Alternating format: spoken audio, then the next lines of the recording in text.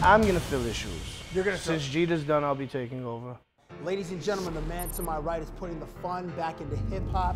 He goes by the name of Action Bronson. Sir, welcome to Cabbie Presents. Thank you for having me. My pleasure. Appreciate it. Dude, you have hundreds of sports references in your rhymes. You reference obscure baseball players. Did I mention steer the whip with one arm like Jim Abbott? Chocolate sauce over thin rabbit. 90s basketball players. Just as stinky, Nick Van Exel with the handle, Helsinki. 80s wrestlers, to name a few. I hit you with the drop kick, Marty Jannetty. I remember a song.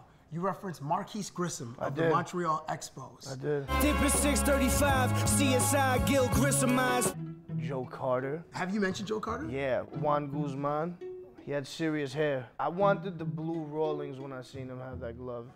You remember the blue glove he had? Yeah, he hold it up here, and then he had like the drips in the back. The drip, yeah. On the back of like Guzman, right? It was ruined. You have a very healthy beard. Yeah. If you were a Canadian, it's nutritious. If you were a Canadian, you would either be a hipster or you'd have a glorious hockey playoff beard. Are there any athletes who you respect their glorious beards? I like Mike Napoli's beard. This is so healthy.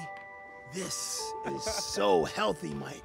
He has a similar beard to me. It's Maine-ish. I got a bunch of companies sending me shampoo, conditioner, beard oils. May I? No. I may not. You can't. I would like to. I know. I just want. Lots of people want to, but you can't.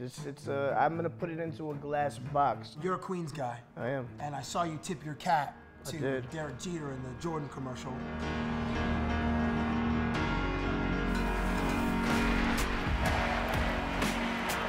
How did you get in that commercial? What you mean? My icon. I know you. Okay. Okay, but how did it happen? I don't know, bro. Trust me. I have no idea. They like, just tell me they want me to be in a commercial. I'm like, for who? For Jeter, Jordan, Jeter, Yankees. Let's go. I'm a diehard Yankee fan since I'm a kid. Were you ever a Mets guy? Even when the Mets had that Subway Series in 2000? No, never. I was never. Piazza. No, that's not my team. I'm a Yankee guy. When I was younger, you know, they put me in Mets clothing because it was the 80s.